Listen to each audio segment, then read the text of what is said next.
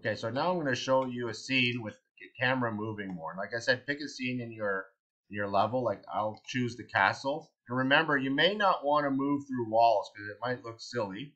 So the first thing you do is you create a camera and you go down to the transform track. And let's say I want to start with this door. So I click a keyframe. The other thing I asked you to do a while ago that I highly recommend is automatic keyframing. So you always move forward first. And again, if you change this to seconds the last time, but we'll go a little slower. And I'm going to go through the door here. Okay. And my camera's too fast here, so I'm going to change this to 3 or 2 or something. Just so, and then I'm going to go like this. And I probably want to keyframe where the door is, because otherwise it'll be dumb and go through a wall. You follow me? It doesn't know, it's a computer. It doesn't. You have to tell it what to do. Again, I'm going to move forward, and let's say I don't know. Let's say you got a nice statue or something over here. Well, I have nice stairs, so I'm going to point that way. So I'm going to just go like that, and then I'm going to go. Okay, I want to show that. Let's say you want it to stay there for a second. That's fine. Maybe you can just stop, and click again. So because, you want this to be looked at for more than, this will prevent it from moving. So look, and then it stops moving. Because if you don't do that, it'll always be moving, okay? And right away, there's a problem. I need to change this to like 22 or something, okay? It's too short. And same thing as a while ago, like this, and remember this. And remember at the top that you have to drag this. Everybody always forgets this part, so don't. And then I'm gonna again show my level a little bit. So I'm gonna go up here, let's say, and I want to show the walkway. And maybe place yourself perfectly, and then go here. And then I'm just gonna go right here and gently turn because I'm looking this way. And then I'm going to go here, and maybe, you can do so many things. It's up to you. I'm going to go like this. And I probably need to back, because I want to just show the castle from the top.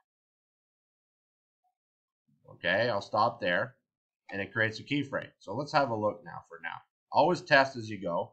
It's a little fast. I could slow that down. So let's do that right away. And that one's a little fast, but you know what? So how am I going to do this? I'm going to go like this. I'm going to move this over here. I'm going to move this over here. I'm going to move this over here to slow it down because it's always too fast. Students always make it too fast. So let's have a look. You see how it stops? That's a really good idea.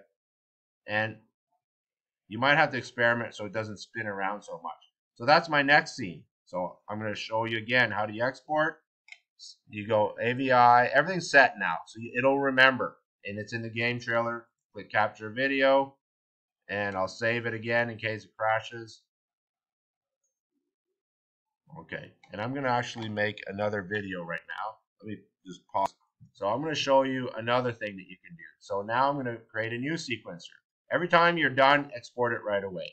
So I'm going to go to animation. I am going to go to level sequence. I'm going to call this take 3. So let's double check. Click on this. And now I'm going to go get my animated dude, okay? And a quick way to move is click on it. You see it, press F. So remember that. And I'm going to, I want to film this fella doing his dance, I think. So I'm going to click on it, and then I'm going to drag him in here. Okay?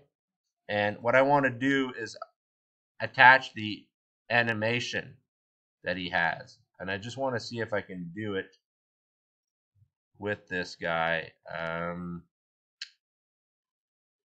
might have to. Okay, give me a second here. Those of you who have the blueprint, just click here. Click on the skeletal mesh, because that's what you put the animation on. And you probably only have one. So it's called Samba Dancing.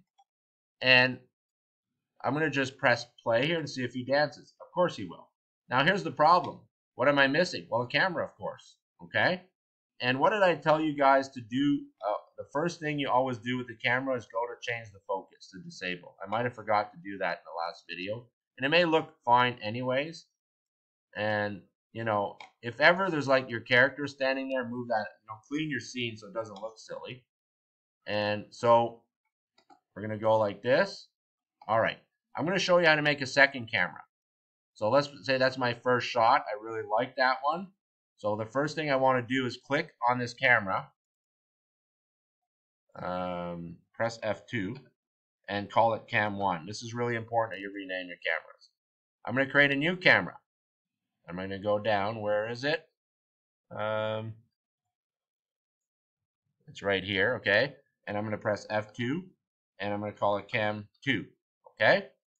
Now this is where you're going to see that when you press this, or this, it makes a big difference.